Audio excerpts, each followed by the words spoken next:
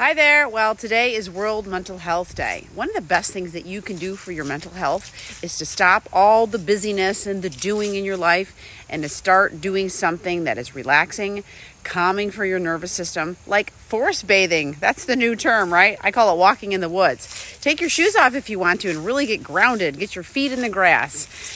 Going out into nature really helps to calm us down. We're looking at blue, we're looking at green, we might even see a stream, some animals out there, and you start to just feel really at peace and calm, and you leave the world behind.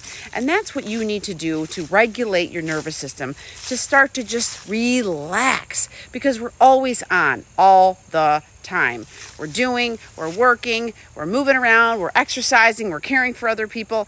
Time to start taking care of yourself, and one of the best ways you can do that is to get out in nature. So today, on World Mental Health Day, stop what you're doing, get yourself out there in nature, by yourself, or even with your animal, your pet, with the least amount of sensory input, and just go out there and be. Soak in nature. That is so good for your mental health.